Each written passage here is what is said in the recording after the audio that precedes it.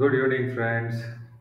Welcome to one more study of stocks, serial number 19 in the month of July.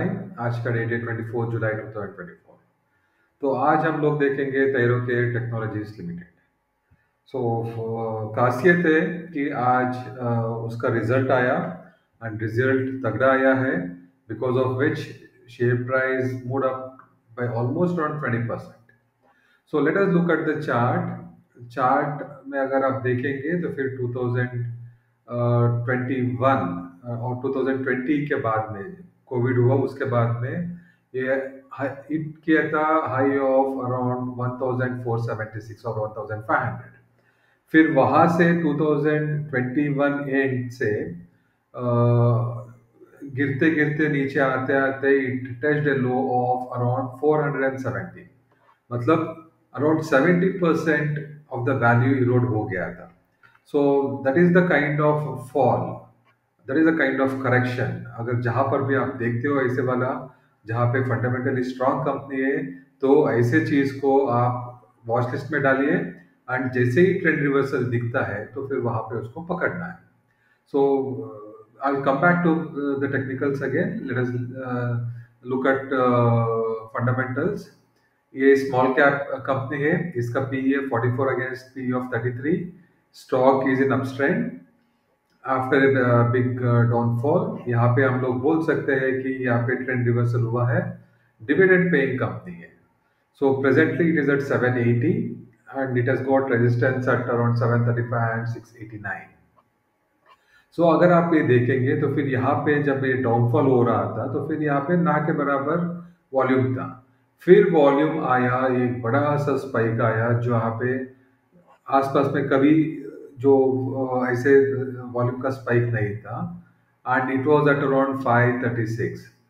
ये बोल ये volume जो है वो बात करता है, इन्वेस्टर से बात करते हैं, बोलते हैं कि मैं ऑलरेडी यहाँ पे बॉटम बना चुका हूँ एंड यहाँ से मैं ऊपर जाने वाला हूँ। So that is what it has told this big spike volume, and then उसके बाद में it has consolidated for around 6 months or so, then it has shifted the base and then वापस एक अराउंड 6 मंथ्स का consolidation हुआ और कल का रिजल्ट का नतीजे का जो पॉजिटिवनेस था, it has given a big bump and then it has gone up by 20%। सो आज का क्लोजिंग है 780। So we can tell that this is a rounding bottom and then उसका अप ट्रेंड अभी चालू हो गया है। So I have put the points here by taking the lowest as 0.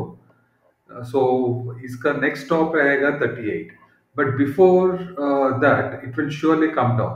आज का जो बड़ा सा जो अप ट्रेंड आई मीन जो स्टॉक ऊपर गया हुआ है, so it has to come down, it has to retest this level of around 689 or 635, 735।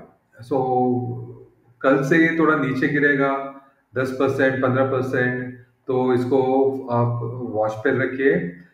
You can buy A token shares of around 5 or 10% of your amount that you are keeping aside for Thyrocare and then इसको watch list में डालिए। ये नीचे आने के बाद में जैसे ही ये टच होता है, फिर उसके बाद में ऊपर जाना जब चालू होता है, तो you can make your full investment there. इसका फर्स्ट स्टॉप रहेगा eight 38.2%, which is may be around 820। फिर उसके बाद में it will go up to 50% and then come down to 38%। Then it will make it's up move to 61%, then again come down to around say 50% and then उसके बाद में it will make its ultimate goal of around 1400।